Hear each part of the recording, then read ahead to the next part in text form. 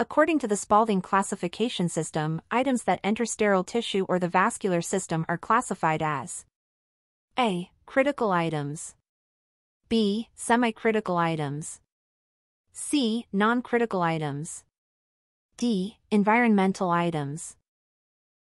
Answer A. Critical items. Which of the following is not considered a critical item?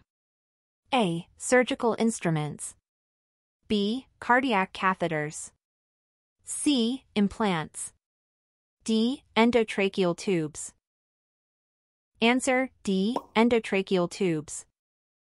High-level disinfection is required for which category of items according to the Spalding classification system? A. Critical items, B. Semi-critical items, C. Non-critical items, D. Environmental items. Answer B. Semi-critical items. Quaternary ammonium compounds, QACs, are classified as which level of disinfectant? A. High-level disinfectants, B. Intermediate-level disinfectants, C. Low-level disinfectants, D. Sterilants. Answer C. Low-level disinfectants. Which of the following statements about quaternary ammonium compounds, QACs, is true? A. They are compatible with soaps. B. They are high-level disinfectants. C. They can be inactivated by organic material. D. They are effective against bacterial spores. Answer C. They can be inactivated by organic material. Which disinfectant is known to be inactivated by the presence of organic material such as blood or feces? A. Quaternary ammonium compounds, B. Glutaraldehyde, C. Hydrogen peroxide, D. Peracetic acid. Answer A. Quaternary ammonium compounds. Items that come into contact with intact skin but not mucous membranes are classified as A. Critical items, B. Semi-critical items, C. Non-critical items, D. Sterile items. Answer C. Non-critical items. The process by which all forms of microbial life, including bacteria, viruses, spores, and fungi, are completely destroyed is called A. Disinfection, B. Sterilization, C. Sanitization, D. Antisepsis. Answer B. Sterilization. Which of the following best describes organic materials in the context of disinfection? A. Inanimate objects that need to be disinfected, B. Chemical compounds that enhance disinfectant efficacy, C. Compounds containing oxygen, carbon, and hydrogen derived from living organisms, D. Disinfectants used on living tissue. Answer C. Compounds containing oxygen, carbon, and hydrogen derived from living organisms. According to the Spalding classification system, which of the following requires only low-level to intermediate-level disinfection? A. Surgical instruments, B. Flexible fiber optic endoscopes, C. Anesthesia breathing circuits, D. Crutches and countertops. Answer D. Crutches and countertops. What is one of the main challenges when using alcohol as a disinfectant? A. It leaves a residue on surfaces. B. It requires wet contact for at least 5 minutes. C. It stains fabric and equipment. D. It is corrosive to metals. Answer B. It requires wet contact for at least 5 minutes. Which of the following is true about ethyl and isopropyl alcohol as disinfectants? A. They are effective against hydrophilic viruses. B. They leave a residual film after use. C. They are fast-acting and leave no residue. D. They require organic material for activation. Answer C. They are fast-acting and leave no residue. Phenolics are classified as what level of disinfectant? A. High-level disinfectant, B. Low-level disinfectant, C. Intermediate or low-level disinfectant, D. Sterilant.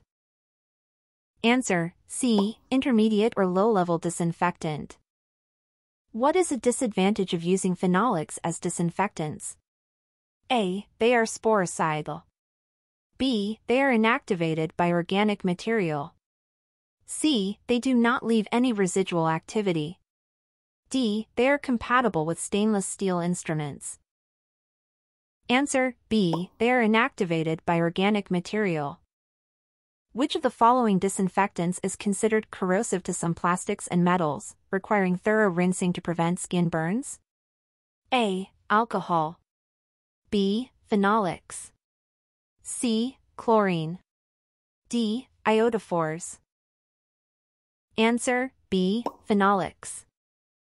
Chlorine is most commonly used in CS departments for which purpose? A. Disinfection of surgical instruments. B. Cleaning biohazard spills. C. Sterilization of endoscopes. D. Disinfection of optical instruments. Answer: B. Cleaning biohazard spills. Which disinfectant is recommended by the CDC for cleaning blood spills in a 1:10 dilution? A. Iodophores. B. Glutaraldehyde. C. Chlorine, sodium hypochlorite. D. Phenolics. Answer: C. Chlorine, sodium hypochlorite. Iodophores are commonly used as A. A high-level disinfectant for medical devices. B. A sterilant for all types of instruments. C. An antiseptic for skin preparations and disinfection of equipment. D. A disinfectant for biohazard spills.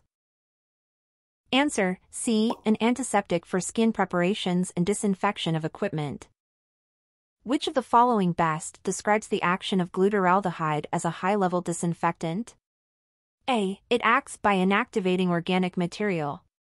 B. It requires no rinsing after use on medical devices. C. It acts as a low-level disinfectant for hard surfaces.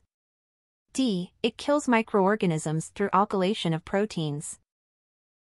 Answer: D. It kills microorganisms through alkylation of proteins. Which of the following personal protective equipment, PPE, is recommended when working with glutaraldehyde? A. Cotton gloves and face shields. B. Nitrile or butyl gloves and face and eye protection. C. Latex gloves and safety glasses. D. Plastic aprons and rubber gloves. Answer: B. Nitrile or butyl gloves and face and eye protection. What does MEC stand for in the context of disinfectants? A. Maximum efficiency concentration.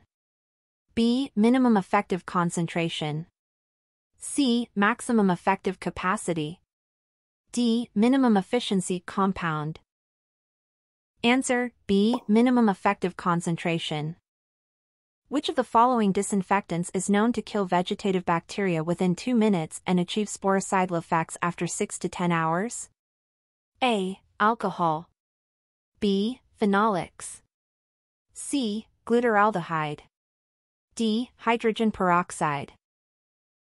Answer: C. Glutaraldehyde. What is a disadvantage of glutaraldehyde as a disinfectant? A. Short shelf life of 1 to 3 days. B. Strong, noxious odors requiring good ventilation. C. Not effective against vegetative bacteria. D. Requires no soaking time. Answer: B. Strong, noxious odors requiring good ventilation. Which disinfectant does not require activation or mixing before use and has a reuse life of 14 days? A. Glutaraldehyde. B. Orthophthalealdehyde, OPA. C. Hydrogen peroxide. D. Parasitic acid. Answer: B. Orthophthalealdehyde, OPA. What is the recommended method for testing the concentration of OPA solutions before use? A. By using test strips recommended by the manufacturer. B. By checking color changes. C. By manual mixing. D. By performing a chemical reaction test. Answer: A. By using test strips recommended by the manufacturer. What is one of the advantages of hydrogen peroxide as a high-level disinfectant, HLD? A. It has a long shelf life of 6 months. B. It is effective against MRSA and TB. C. It is non-corrosive to all materials. D. It does not require rinsing after use. Answer B. It is effective against MRSA and TB. Which of the following disinfectants is effective at achieving high-level disinfection in 5 minutes at room temperature but is also corrosive to some materials? A. Alcohol. B. Peracetic acid. C. Glutaraldehyde.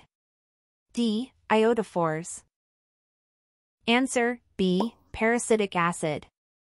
Which process is used for disinfection by using water temperatures between 150 to 170 degrees Fahrenheit, 65 to 77 degrees Celsius, for a minimum of 30 minutes? A. Sterilization. B. Thermal disinfection.